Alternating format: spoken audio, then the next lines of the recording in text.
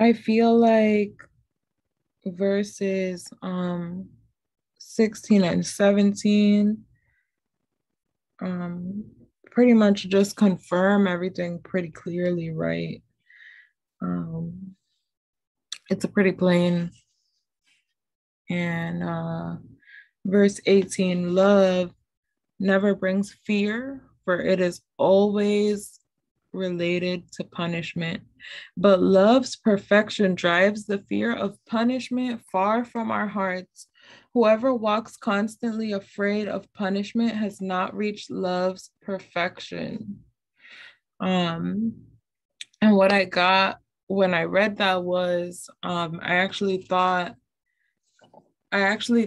on how Jesus was never really afraid. And then I realized that it's because he was full of love, meaning he was full of God, because he is God. So he is love. He is God. So he is love. And there's so much to unpack there. But when you like, this is powerful right here. Love never brings fear. God never brings fear. We can replace, you know, the word love here with God. So it would read, God never brings fear, for fear is always related to punishment. But God's perfection drives the fear of punishment far from our hearts. Isn't that so true? Isn't that so true? That is so true. I'm sorry. Okay. But God's perfection drives the fear of punishment far from our hearts. Whoever walks constantly afraid of punishment has not reached God's perfection. Wow. Wow. Wow. Wow. Wow. So, wow, there's just so much there. So, if you, wow, no, I need to read that again. God never brings fear, for fear is always related to punishment. And you see, I can replace the word love with God because God is love, which makes those interchangeable. Um, God never brings fear, for fear is always related to punishment. But God's perfection drives the fear of punishment far from our hearts, right? God's perfection, right? Not our perfection, God's perfection drives the fear of punishment from all our hearts because through God, all of our sins are forgiven. All we have to do is ask. So, you know, if you're, and that's not to say that you're gonna do something you shouldn't be doing and then, oh, I'll just repent. I'll pray about it later. No, no, no. That's taking advantage of God's grace and mercy. But if we're living right in God's perfection, then there's nothing to be afraid of. It drives the fear of punishment far from our hearts. And whoever walks constantly afraid of punishment then has not reached God's perfection.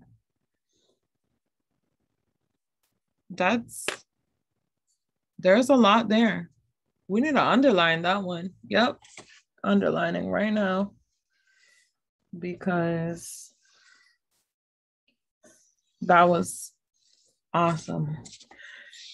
Our love for others is our grateful response to the love God first demonstrated to us. Anyone can say, actually, let me backtrack.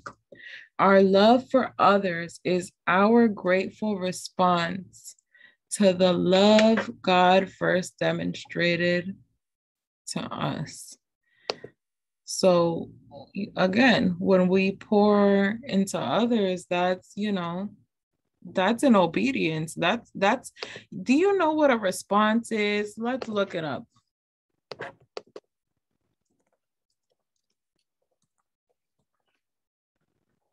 A response is defined as a reaction to something. So our love for others is our grateful response. It's our reaction to the love God first demonstrated to us. And our reaction, you know, if somebody goes like this and your reaction is to flinch, that's something you don't even think about. So again, it goes, you know, this is a free gift. God is a free gift. And I can go back to verse 12 to that if we love one another. If we love one another, God makes his permanent home in us and we make our permanent home in him. And again, so let's read it and replace God with the word love. But well, not right here, but hold on. If we love one another, love makes its permanent home in us and we make our permanent home in it. Right? So our love for others is a response.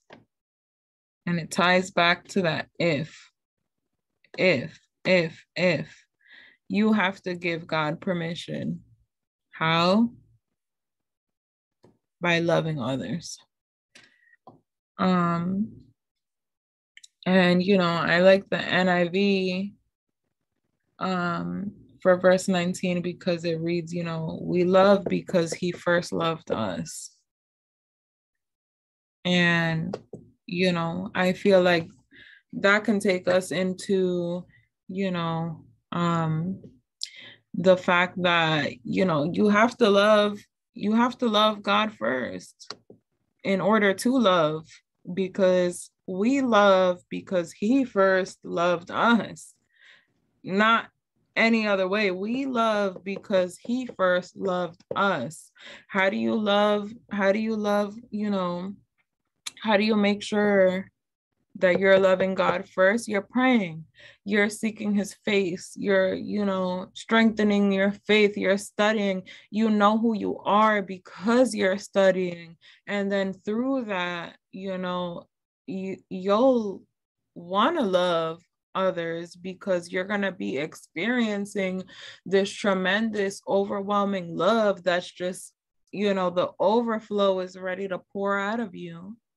And then it's on you're gonna have to give some away because you're gonna have so much that you're not gonna know what to do with it. So you know, you love God first, and then through loving him, you're gonna learn who you are and you're gonna love yourself, and then you'll love others, right?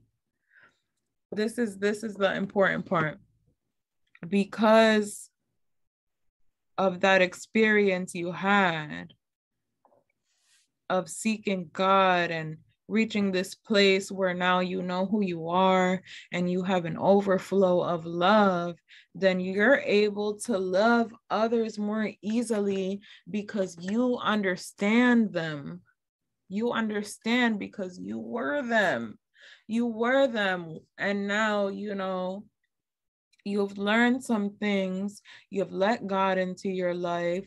The Holy Spirit is, you know, pushing you out, making you uncomfortable, or maybe not. Maybe love is your thing.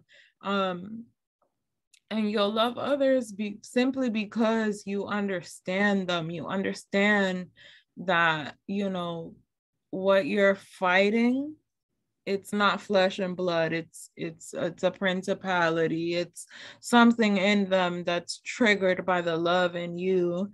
And then, you know, if you, I think that if you love on someone enough with the right intention, which would be to bring them to God and meet them where they are, you'll be able to do that because you're doing it in the best way possible, which is to relate to people.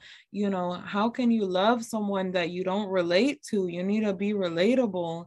And, you know, when you're relatable and you're you, who God created you to be, then the people that you were put on this earth for, they're going to gravitate towards you. They're going to gravitate towards you because they were assigned to you. But you need to make sure, you know, that you love God first and you know who you are, so that you're not pretending, ouch, to be somebody that you're not, so that you can complete the assignments that you were put on this earth for. And the people that, you know, God put you here for, they're waiting for you to be you. They're waiting for you to love yourself enough to be you. And there's a lot to unpack right there. Do you know who you are? Do you know who you are? Do you know who you are? Do you know who God says you are? And do you trust and believe in his word enough to know who you are so that you can be you? That's very important. You're not going to be able to touch people that you weren't put here for. You were put here for a specific set of people. I don't know who I'm talking to, but I must be talking to somebody. But you were put here for a purpose, and you cannot achieve or succeed at completing that purpose until you're comfortable in who you've been created to be. Stop trying to impress other people, you know.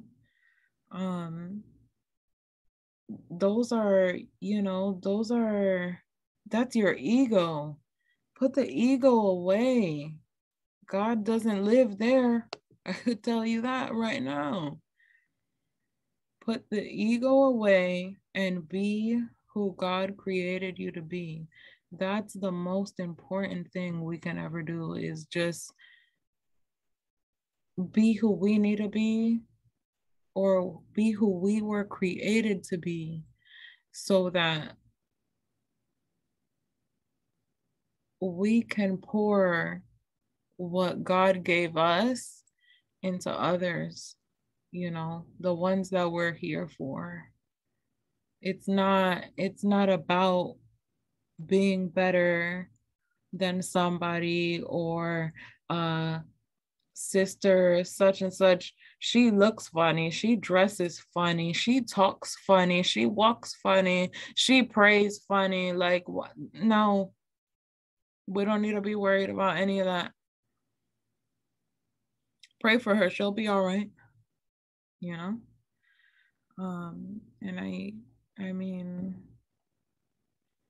there was a lot that we talked about here tonight, and I, you know, hope that it blessed somebody. I was definitely very nervous, and this was not easy, but I thank God, you know, for bringing me from where I came.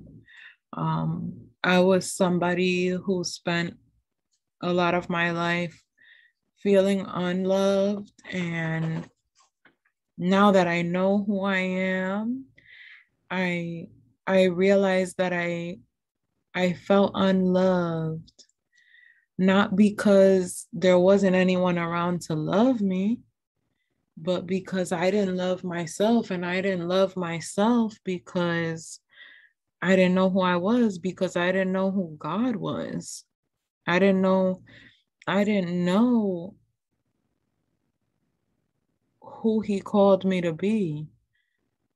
But now that I know, there's no greater love, and you know, God is love. So if you're lacking any form of love in your life, whether that's, you know, love from your parents, love from friends, love from,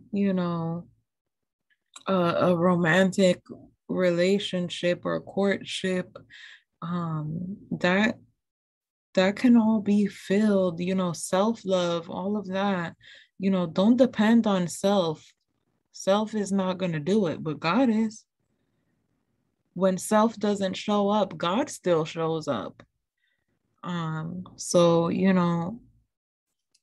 I can speak from experience when I say that when I wasn't showing up for myself, God showed up every time. He sent somebody to give me, an encouraging word, to give me $20, to just bless me somehow, And yeah, I'll just leave with that.